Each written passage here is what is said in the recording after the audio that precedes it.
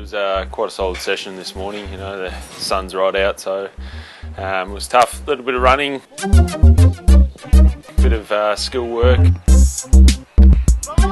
bit of stoppage work, so game plan sort of related walkthroughs. We're in every day, and you know, Monday, Wednesday, Fridays are our main session, and where we do all our skill work and going through a bit of game plan sort of stuff. So we'll have lectures throughout the week, and yeah, a lot of weights as well. And Thursday we've got a hospital visit, so Fremantle Hospital, so go visit a few kids there and yeah, see how they're travelling.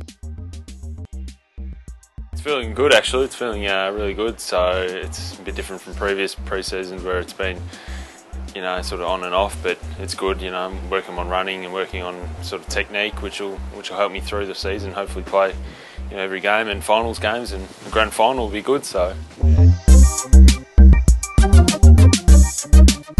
I actually feel good. You told me it was out of Maney and Broado, and it's always good to have one over Maney. So thanks for all your votes. Yeah, thanks for that.